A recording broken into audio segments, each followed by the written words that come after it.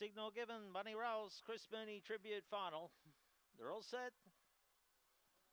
Racing, Mr. Uardi fell out of the boxes. Winning the break was What Accord, goes to the early lead in the centre. Benji's Friend trying to get up on the outside. Susie Cargo racing tightly into the corner, and right on behind him was Rob Stark, ran into a dead end. There too was What a Barguess, has been behind him now. What Accord, and dropping out behind them would have been She's a Good Girl and Mr. Uardi up around the top corner, and Susie Cargo found the front. They're coming at it. Rob Stark near the outside, and Benji's Friend railed through on the inside. Benji's Friend hit the front in front, coming again Susie Cargo.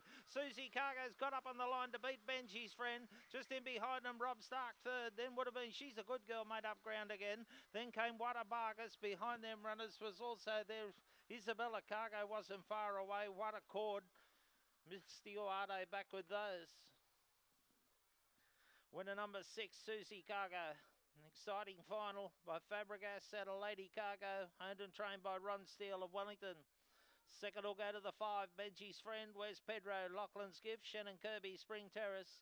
And third of the 7, Rob Stark, Spring Gun, Sierra Lee, Kenny Burnett, Bringelli. 6, 5, 7 and 8, 3/4 by 1.5, 30-22 the time.